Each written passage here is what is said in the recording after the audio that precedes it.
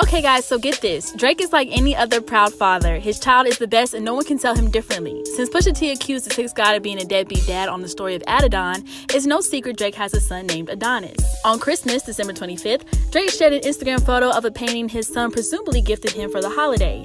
Adonis, Picasso, he wrote in the caption.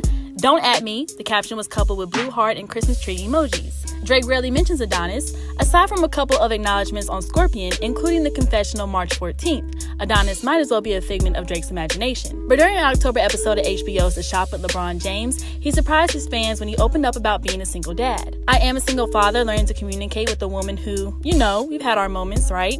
He said, I do want to be able to explain to my son what happened, but I don't have any desire for him to not love his mom. I don't ever want the world to be angry at his mother. We found ourselves in a situation and we are both equally responsible. Now I'm just really excited to be a great father.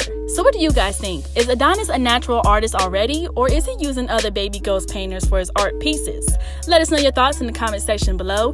Hit that subscribe button and notification bell to stay up to date on all our new videos. And as always, make sure to keep it all the way locked to hiphopdx.com.